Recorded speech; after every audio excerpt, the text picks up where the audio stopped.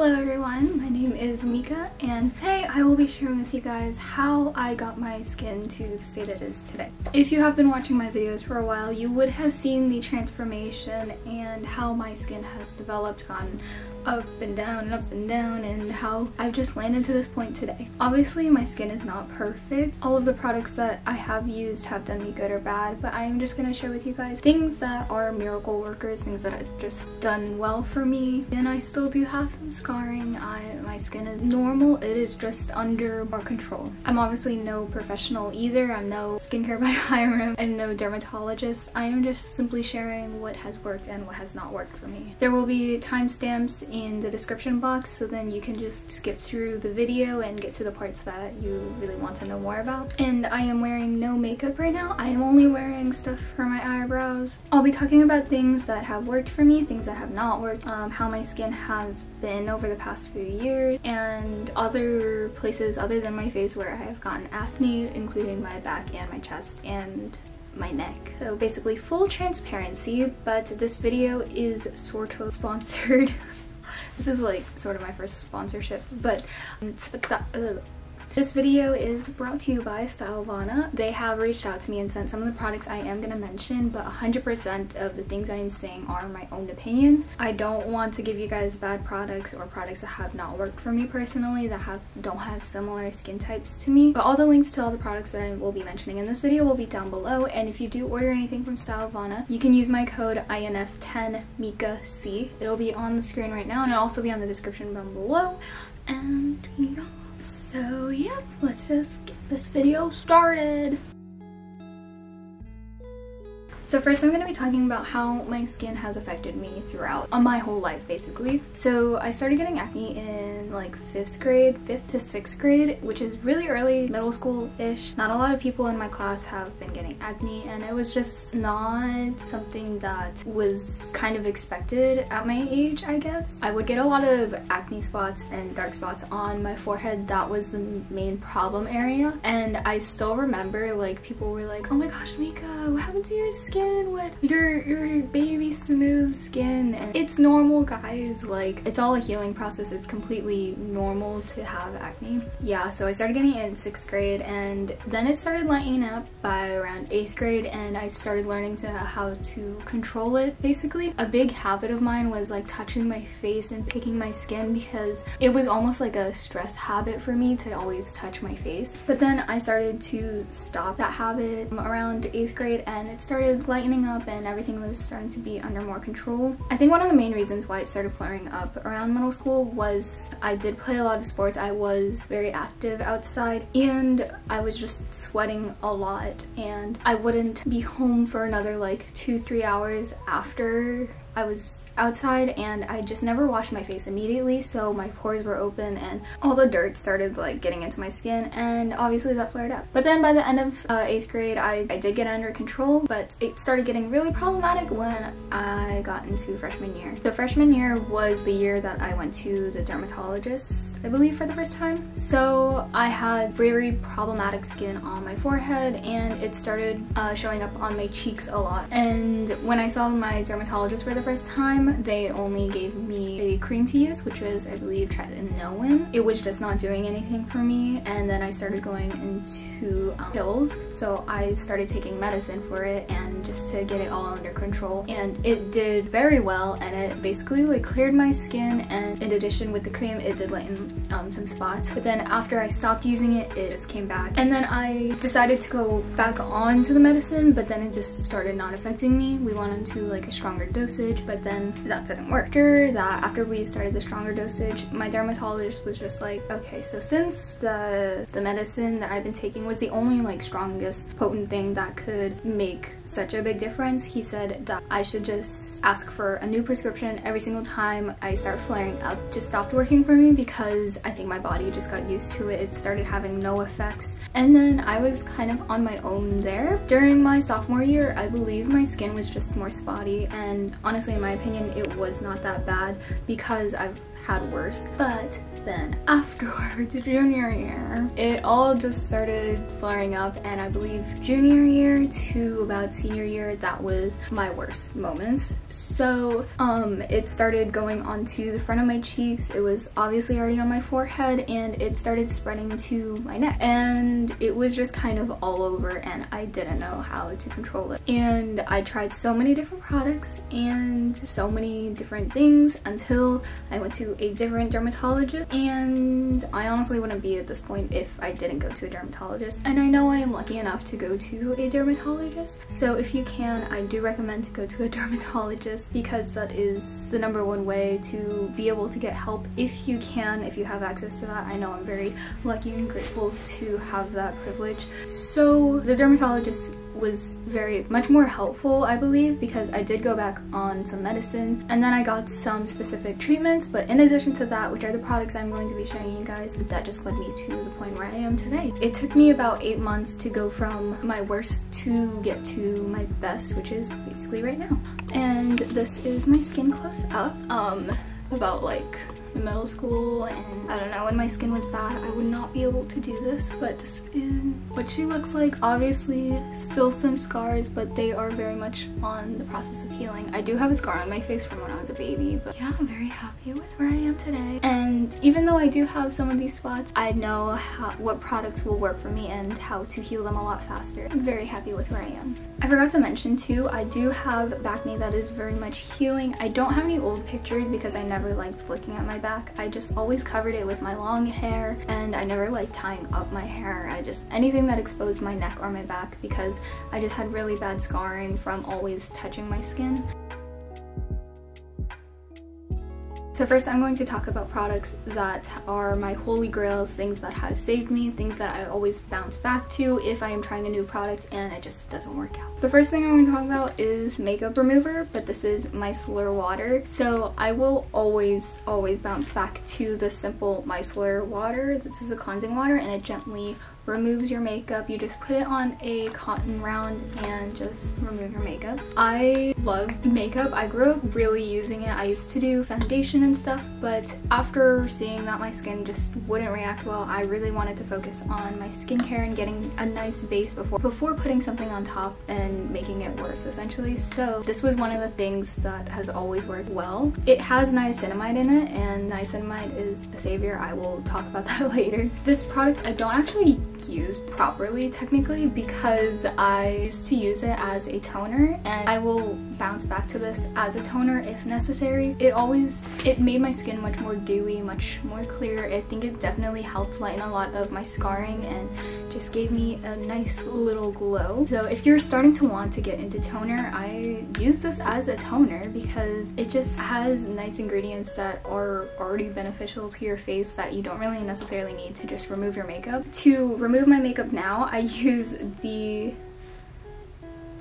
I don't even know what I think it's called Clean and Zero Cleansing Balm from Vanilla & Co. And this is the first one I bought, and it comes with like a little spatula, but when you open it, as you can see, I am very much low because it has served me well, and there's a lot in here and it's a pretty good value. It just melts all the makeup away, all the dirt, oil, gunk, and then you can rinse it off. I know a lot of people use this for double cleansing, but I just use it to remove my makeup whenever I wear my makeup. And then one of the products that I don't have on hand because I just ran out, and I am trying a new cleanser that I'll show you guys later. It's the CeraVe foaming cleanser. The foaming cleanser and the SA cleanser have worked really well for me. I believe I prefer the foaming cleanser. I don't really see too big of a difference when I changed which one I use, but the SA cleanser is always sold out, so I was like, I can't rely on something when I don't know if I'm gonna have it when I run out, so I just switched to the foaming cleanser, which works really well. And CeraVe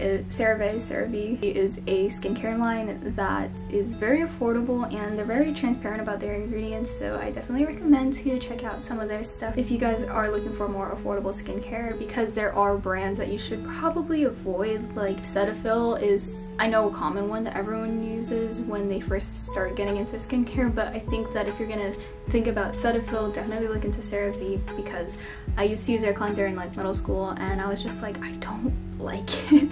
I just don't like the texture. I don't like what it's doing for my skin. It didn't really do anything for my skin, and I was just like, I feel like I'm just doing it just to do it, to wash my face. I started noticing more results when I started switching. I am obsessed with serums, more specifically the ordinary serum, the hyaluronic acid and niacinamide. These are all my empties, and then I upgraded to the bigger one. I didn't realize how small these are compared to the bigger ones you can buy from Sephora. These ones have worked so well together. I use the hyaluronic acid in the morning and then the niacinamide at night. Whenever I forget a step in my skincare routine, especially these two, I can definitely notice a difference in the morning, and I just look more dull and tired, and my skin just doesn't have its best moments basically if I forget these. So these are definitely essential in my skincare. I started using the niacinamide and I was like, I don't know what everyone's talking about. This isn't really working for me. If anything, it just like didn't do anything for me until I started using it with the hyaluronic acid, because both of them together made my skin more glowy, much more bouncy, and people were starting to notice a difference in my skin. Another one of the empties I have very much emptied, the Neutrogena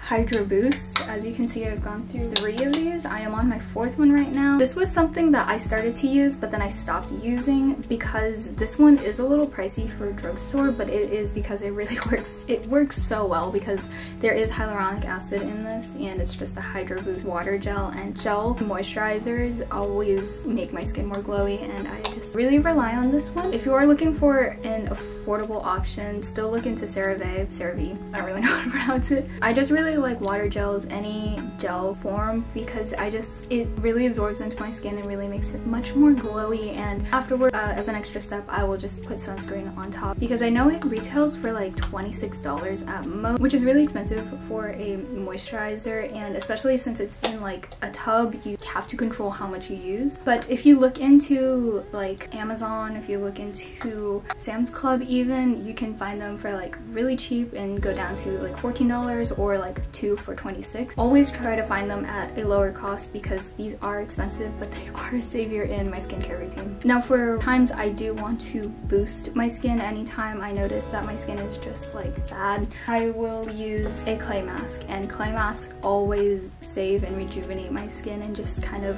refresh and restart everything. The clay mask that I use currently is the Super Matcha Pore Clean Clay Mask, and honestly any clay mask will work for me. I don't really like ones that have strong fragrances because sometimes my eyes can tear up. This one is the Burt's Bees Detoxifying Clay Mask. As you can see, it is round and flat, but this one is very effective, but it does have a more potent scent to it. Another one I've tried is the Ordinary Salicylic Acid Mask, and salicylic acid is very good for any acne prone skin. Honestly, I'm not like a huge fan of this, but I will use it every so often because I don't think it's very good for sensitive skin because it runs really thin and it's not thick, and it just, I don't know, it kind of stings. It's not my favorite thing in the world, but out of these 3 I would definitely use the Super Matcha one because it comes with a lot and it has like a little spatula and it feels like a true clay mask. And then along with that, I have the BHA Peeling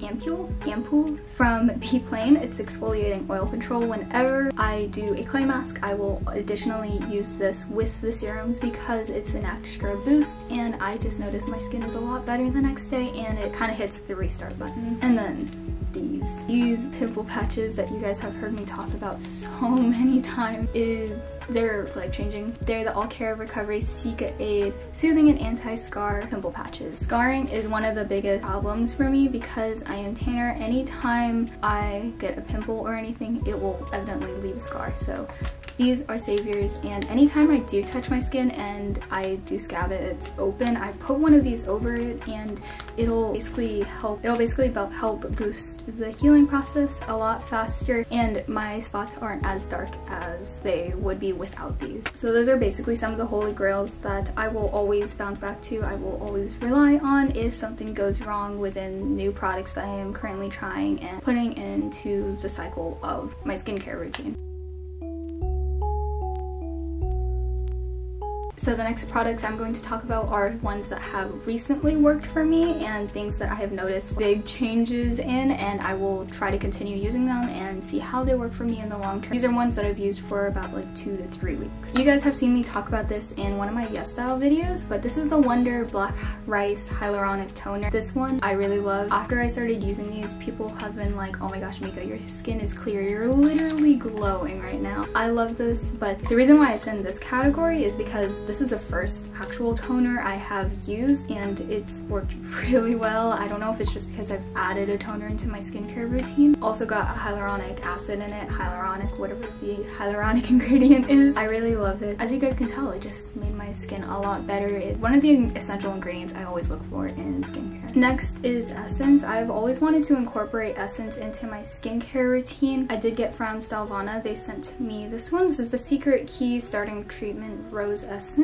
I really like it. I used this after I went to Adventure Island with my friend. I don't know if you guys can tell, but I got a little tanner around the edges of my face, but I also got a little bit burnt, so my skin was just patchy and a little bit peeling. And I tried this and it just helped replenish my skin and kind of restart, because it was just very peely, and then wearing masks and rubbing it, I was just like, I need to fix this. This very much helped. Okay, so for the current cleansers I use the Matcha Hydrating Foam Cleanser from B-Lab, and it's a pH balanced soothing foam cleanser. I just started using this. I'm pretty sure I will continue using this, but I really like foaming cleansers a lot more than gel cleansers. Don't know why. I think I read somewhere if you have more oily skin, you're supposed to use gel cleansers, and if you have dry skin, you're supposed to use foaming cleansers, but foaming cleansers just work a lot better for me. That's just from my experience. And then this one is something sent me from stylevana as well. It's the Unit Centella Bubble Foam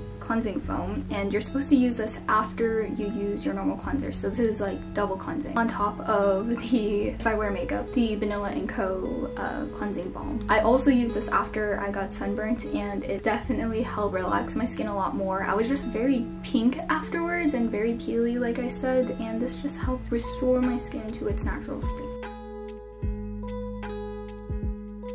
And this last portion, I'm going to be talking about products that I am going to basically start using and start seeing how they work for me. I have another foaming cleanser. Oh, it started raining. Here's Elsa.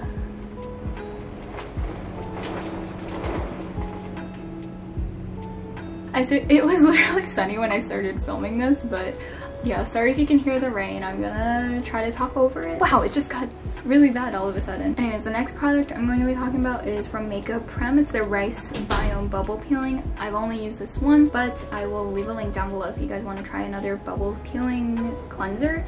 It does help remove dead skin cells and helps skin stay smooth and hydrated. And like I said, I really like bubble cleansers. I really like any foaming. Is that hail?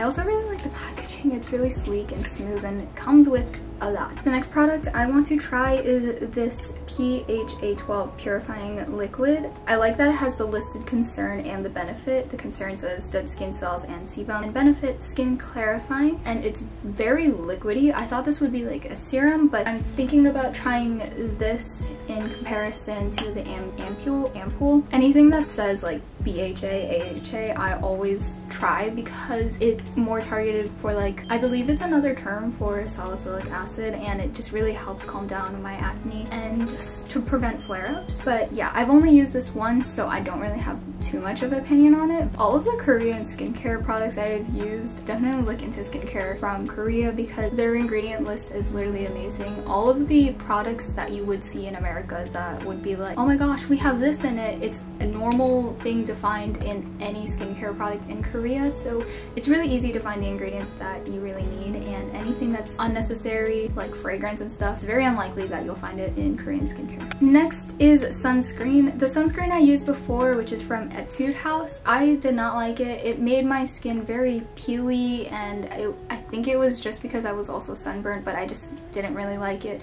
It made my skin feel dry and just not the greatest. So I have the VT Cosmetics Cushion Sunscreen. It has SPF 50 and I really like the packaging. You basically get like this little sponge. I love the idea of just like reapplying sunscreen. I basically apply it like this because it's very important to reapply sunscreen, because when I did get sunburned, I thought that my entire body was fine. I did not get sunburned there, but my face, I didn't think that was going to be the problem after Adventure Island and all the water slides and stuff. But I really like the idea of the compact and reapplying it, and I don't have too much of an opinion on this because I just started using it and replacing it, but I do think it is doing better than the sunscreen that I used before. And lastly, the last product I'm going to talk about is the Laneige Lip Sleeping Mask. It is their berry one. Stylevana sent me this and I got the sample from Sephora, but I never used it. It was like the birthday gift, and I started using this one and I really like it. It smells like, I don't know, it smells like candy, like a nostalgic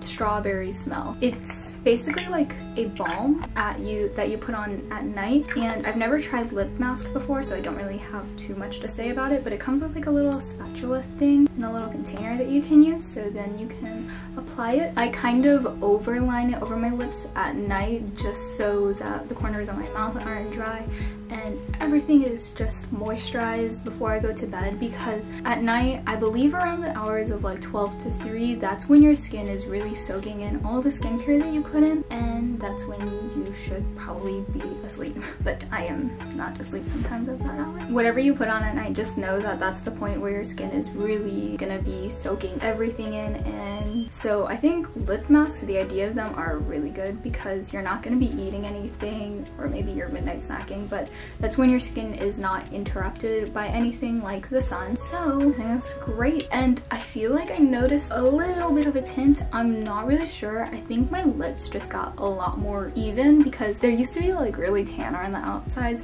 and I think this just helped even it out. I'm not sure if that's just like placebo effect or anything, but I really like it. I'm gonna continue using it because who doesn't want soft lips? So those are all the skincare products that I use, and I was just like hopeful throughout the whole experience, and obviously I'm still on that journey. Who knows if it'll flare up again. It's just a whole process, especially with being a teenager and hormones and being a girl, your period, and just know that it is normal to have acne. It's normal to have it on your face, your back, your neck, anywhere, and it's nothing you should be embarrassed about. No one should be shaming you for it. You will get to a better position, and that it is a whole healing process. There are people out there that will help you and get you to a better place. Just know it is okay. You will get better. Feel good about yourself, and you're gonna be glowing, and you're gonna be very happy with the state of your skin. It's gonna be very much worth it in the end after all the trial and error. I have been very insecure about the things about my skin and about the state it has been in and now, honestly, because now that I'm in a very much good position where I want to stay in, it's definitely something that I am very worried about, like not being able to maintain. So just know that's normal. We'll have it. It's something that comes and goes. So I just wanted to make this video to help you and to also help normalize talking about it, because it's just a whole process and thing that I have dealt with. So I just wanted to help you guys as well. So like I said, Stylevana did provide me with a coupon code that you guys can use. Use my links down below if you want to try any of the products I have used. Just know that if you do use any new products, always slowly incorporate it into your skincare routine, because you don't want to surprise your face with new products and then you might just break out. And it might not be even from the product, it's just that you shocked your face with so many new products that you won't really be able to identify the source. So always just do it one by one and always slowly incorporate it. So yes, thank you to Stylevana for sending me some of the products I have used. I wish you all luck on your skincare journey. If you guys want to follow me, you can follow me. My links are on the bottom of my screen, and if you want to follow me on my shop, it is on the top of the screen. I sell K-pop and anime, accessories, goods, art, and all that stuff. And that's it for this video. My battery is dying again. I grabbed a dead battery, and yeah, okay.